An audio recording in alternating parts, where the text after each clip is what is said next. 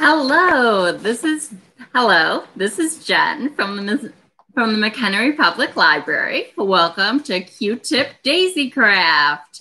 This is an example of what we're going to be making today. There are some craft kits still available for pickup at the McHenry Public Library that you can pick up via curbside while supplies last. So what do you need to make this fun craft? Well, in our craft kit, we have some Play-Doh. We have a sheet of blue paper. We have a pipe cleaner, and then we have some Q-tips that are cut in half. Okay, I think I got everything out of the bag.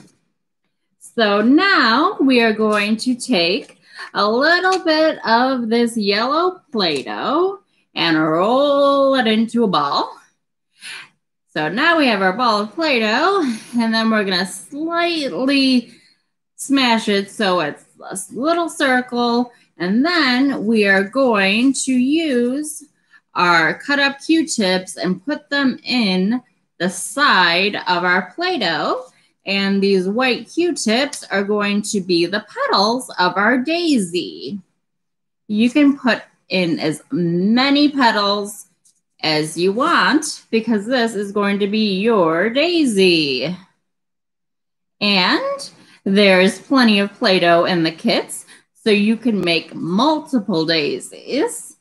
You'll just maybe need to get a few more Q-tips cut in half, which I'm sure Mom and Dad will be happy to help you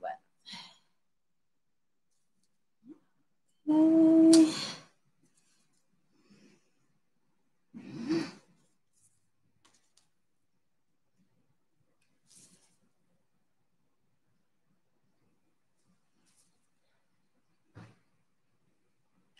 Okay, so I have the flower of my daisy, and then I am going to use my pipe cleaner.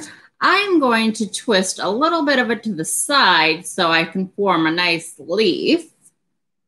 And then I'm going to stick the green pipe cleaner into a portion of the Play-Doh so that it now has a green stem. Now it's up to you if you put the leaf. And also the next step is completely up to you. You can try to put this in the vase, though it may be a little bit top heavy with the Play-Doh.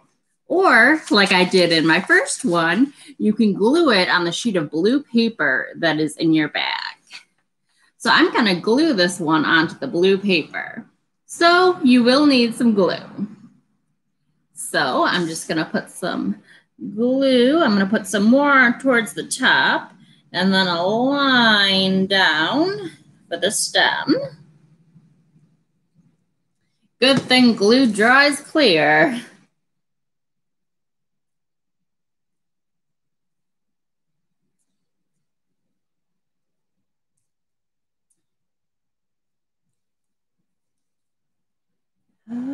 Okay.